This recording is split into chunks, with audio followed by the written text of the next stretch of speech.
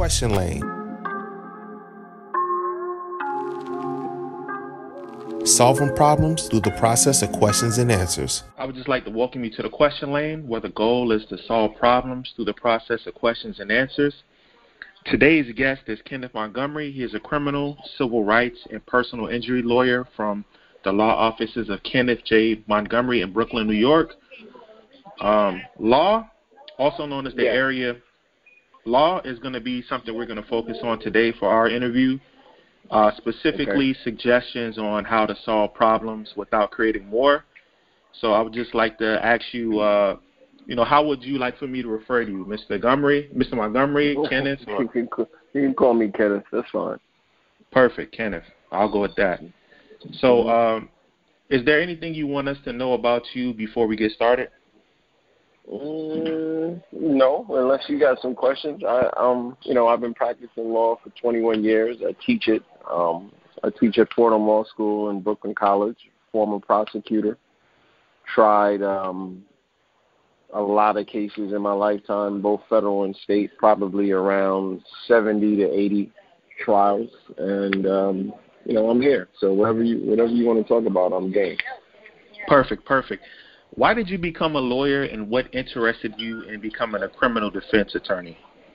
I became a lawyer because at a young age I was aware of how Malcolm was dissuaded from becoming an attorney, and his teacher told him that, black people essentially don't become attorneys, that he should become a carpenter. And I also was very aware of what had happened to our people historically. I didn't know all the facts as a young person, but I knew that something was off. So for me, becoming an attorney, in my mind, would put me in a position of power and knowing things so that I can be a resource for the community. Why I focused on criminal stuff is because I wanted to be a trial attorney, and that just seemed to be where most of the trials were. So that's what led me in that direction. And also, it's a place where you, in the criminal side, you're going up against the government, and I like that. So that's why I chose that path. Perfect. So when you say Malcolm, just to be clear for the audience, you're talking about Malcolm X, correct? Yeah, yes. I read the autobiography at a really, really young age, and it really moved me at a young age, and that was one of the reasons why I became an attorney. Perfect. So one of the things I like to focus on for the podcast is words and definitions, and I know you will have a definite appreciation for this since you are a criminal lawyer. So one word that I hear a lot is racism. Racism, what does that word mean to you? It's a word that to me helps describe America and Western culture. It's a tool for some to make sure white supremacy is the rule of law and order in which everyone revolves around, and racism is how it's done, and not just towards black people, but other people outside of whiteness. I heard a podcast host a while back who gave a definition of racism, and I thought that it was very, very descriptive and pretty accurate. So I just want to see what you have to say about this definition. So when he used the word racism, and I'm talking about Gus T. Renegade, he hosts a podcast called The Cows, just for our listeners. Racism, he uses that word as a synonym with white supremacy. And what he means by that is racism is a global system of people who classify themselves as white and are dedicated to abusing and or subjugating everyone in a known universe whom they classify as not white. Do you think that is accurate? Yeah, that's accurate. It's pretty accurate. It's kind of sort of similar to what I just said. It's a tool to maintain a certain order. in which the world revolves, and it's used every day. It's subtle in some examples, and it's grotesque and overt in others. But it's definitely a way, a system that the world seems to follow. Good. So another word that I want to focus on is justice. And being a lawyer, I'm always curious to hear what people that work in law, because I don't work in law, obviously, but I'm always curious to see what is their definition of the word justice. I think justice is a very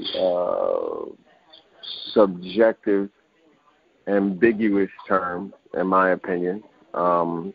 I think that it's really, depending on who you're talking to, you get a different result. And I don't think it's a cliche. It's become a cliche in American jurisprudence, rule of law, in my opinion. It's a cliche.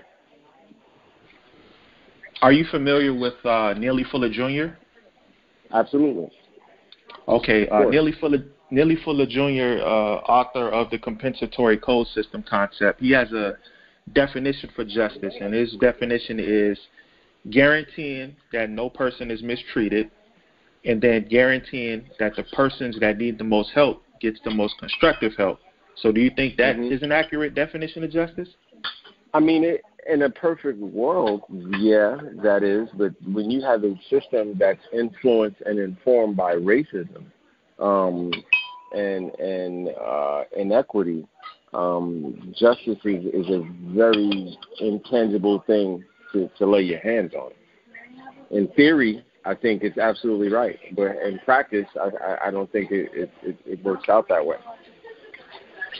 Okay. I think people have to define their own justice before you start going through the American legal system to figure out justice. So one of the things that I'm on the younger side, so I wasn't taught this in school, the concept of the Dred Scott decision, and It took me going to college and after college for me to understand what this concept was about. Can you briefly explain what the Dred Scott decision was? Dred Scott is the case. Sandford is actually the full name of it, but the Dred Scott decision is probably, in my opinion, the most important Supreme Court decision ever laid out for several reasons, particularly in how black people are treated in the United States. It basically was the decision was written by a Supreme Court justice named Roger B. Tanney, and he essentially said that that the white man, a black man has no rights that a white is obliged to respect. And that decision really lays out our relationship to America, our relationship to capitalism in America, our relationship to the law in America, and it really sets a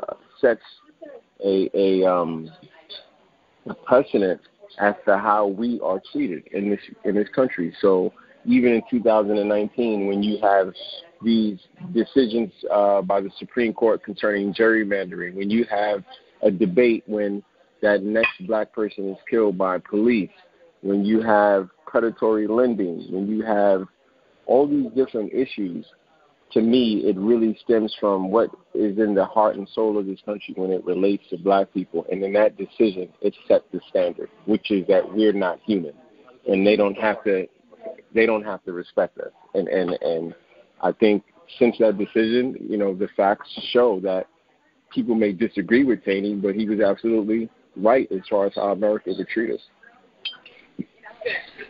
So what do you think is the biggest problem that black people face in this country as of today? It's a lot. I think